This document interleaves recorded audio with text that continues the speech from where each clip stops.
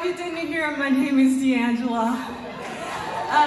And as you heard earlier, albums mattered to Prince. And for this reason, since 2017, I have annually created album symposia to honor that. In 2017, with a little help of my friends of Mabel Ivory and Ron Worthy of Soulhead and Deanna Martin, we threw a little ditty called Peach and Black to celebrate 30 years of Sign of the Times, the album and the film. And it's really important to celebrate that album because, according to a lot of music critics and fans alike, it is Prince's masterpiece.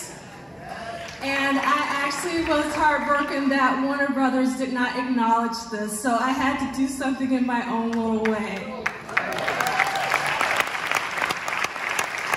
In 2018, we celebrated my favorite era, Love Sexy.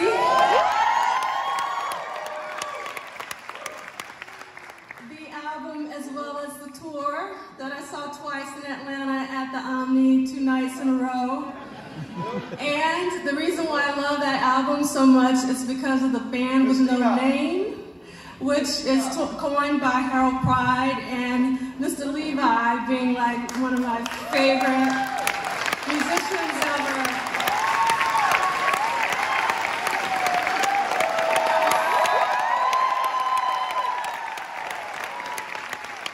I love Levi on bass. He's my favorite. And then this year at Spelman, those two are at NYU, but earlier this year at Spelman, we celebrated 30 years of the Batman soundtrack.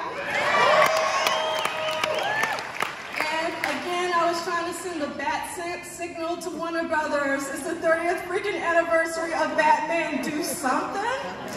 But they didn't hear me. That's okay. So next year, we are going to celebrate on April 9th, 10th, and 11th at NYU, 40 years of Dirty Minds,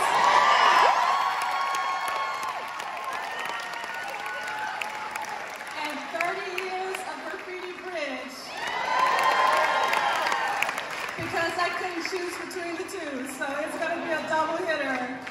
Now, Dirty Mind is the most pivotal album in Prince's discography. It is the album where Prince became Prince. Now, Prince was always Prince, we know this, but when his first album came out, For You, in 1978, a lot of the music press compared him to Stevie Wonder because he performed, arranged, composed, and performed all of the instruments on his first album as well as the second album, and pretty much all on Dirty Mind as well. But Dirty Mind is when Prince found his own voice. And when I was a 10-year-old girl, I listened to Dirty Mind in its entirety. And I fell in love. But what really spoke to me was the cover of Dirty Mind. Now, you have to keep in mind, I was only 10 years old, so this wasn't a sexual thing. I didn't even know what that was. But what the covers really screamed to me was freedom. Freedom of self-expression. I knew from that cover that this was a guy who was going to do what he wanted to do, and that was an incredible power. So, that's the reason why we must celebrate Dirty Mind. Now, Graffiti Bridge, on the other hand, is often maligned by music critics and fans alike, but it is still very important because it contains two of Prince's, in my opinion, best songs ever, The Question of You, and my personal favorite, Joy and Repetition. Now, Graffiti Bridge's greatest weakness is also its greatest strength. It was filmed at Paisley Park, Prince's own playground, 55,000 square feet of play. Now, who had a soundstage where they could create their own film in their own home? Prince did. So this was incredible, and we should celebrate that. So The reason I do academic symposia is because in my own small way, I want to keep Prince's name on the lips of the children. And that's why I appreciate the Harlem Children's Zone's mission to educate the whole child. Arts and music education is so very important in that that we have to continue to do that. Music and arts education, I can't say that enough, because music matters. Thank you.